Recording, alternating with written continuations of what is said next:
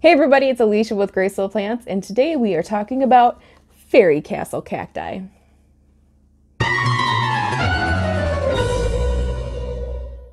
So here in the great frozen tundra of Wisconsin, we've already got snow on the ground, which to each their own, but I'm a fall girl, and I completely missed fall, apparently. Like, we didn't even take Jack trick-or-treating this year because there was way too much snow outside and it was way too cold for him. We just said, maybe next year, buddy. Sorry. Guess mom and dad are just gonna have to go buy our own candy. So the one nice thing about it getting cold here is that all the places around my area that sell plants put everything on pretty decent discount. I mean, with the exception of Lowe's, because they have an indoor greenhouse basically. Everywhere else doesn't really have any place to store their plants. So everything gets a nice deep discount. So around my area, I know that the fairy castle cactus weren't really that expensive to begin with, but I guess that's just the frugal mom in me. I really didn't want to pay full price for it. Just, I don't know, because I'm cheap, I guess. I don't know. But when I was at Walmart the other day, I noticed that they were pretty deeply discounted, so I picked one up. So I have not taken this guy out of the box yet.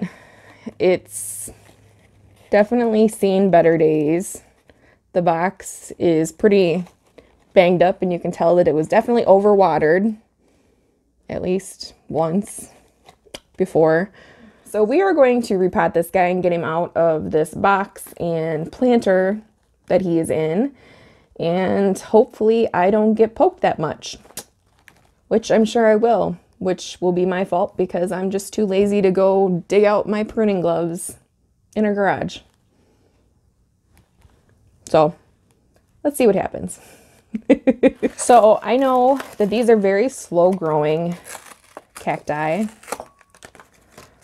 So I tried to pick out one that was fairly decent sized and that didn't look like it was in too rough of shape, which this one didn't seem too bad. As you can see over here, the fake flowers have already been knocked off of it, which was nice because that saves me from having to pick these off of them.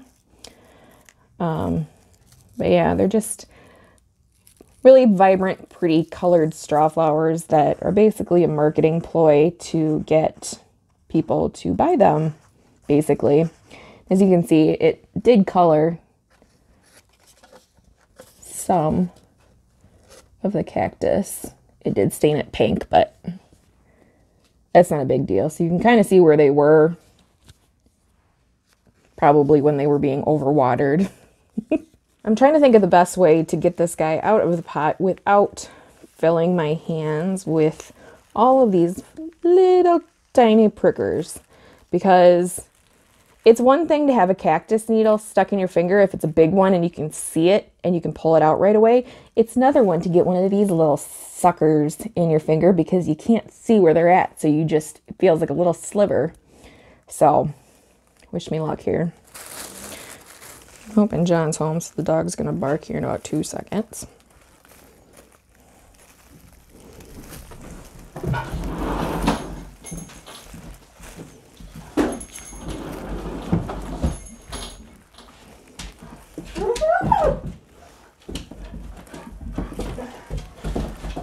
See ya.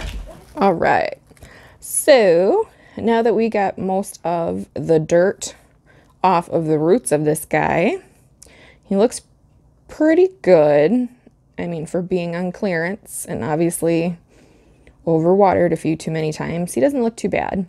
And I'm going to be putting him into this planter, and it is a little bit bigger than what he should be getting put into. However, this is all I have.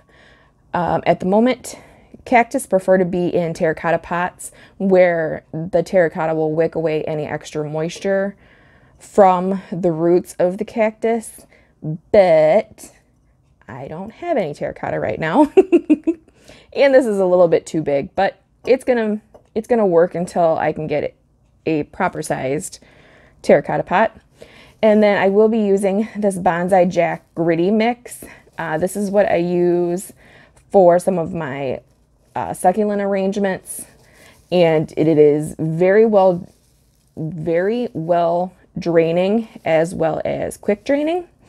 So I have another cactus in a glazed pot with this mix in it, and it is doing great. So I'm hoping that this guy will be okay in this pot with this mix, or at least until I get the right sized pot.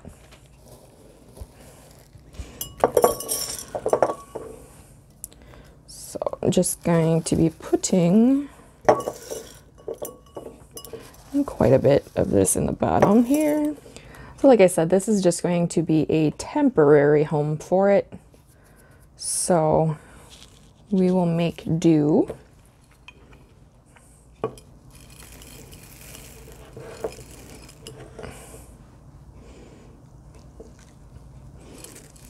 Oh, don't poke me, don't poke me, don't poke me. All right, there we go. I don't think that looks too bad.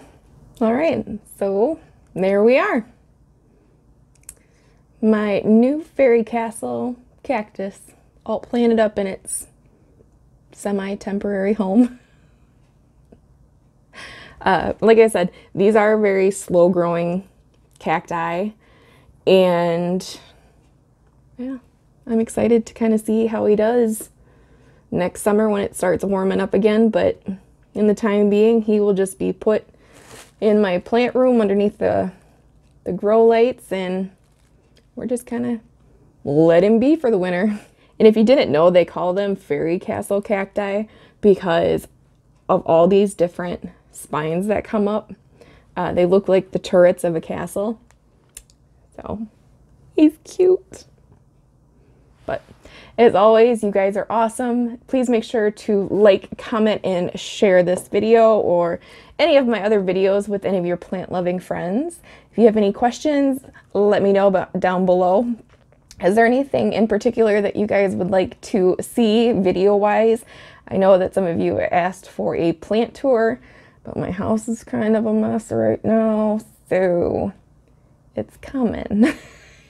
Once I get my office and my plant room kind of cleaned up. It will happen. It's just Mama needs a little cleaning fairy to show up first. Hope you guys enjoyed this video, and we'll see you in the next one. Bye.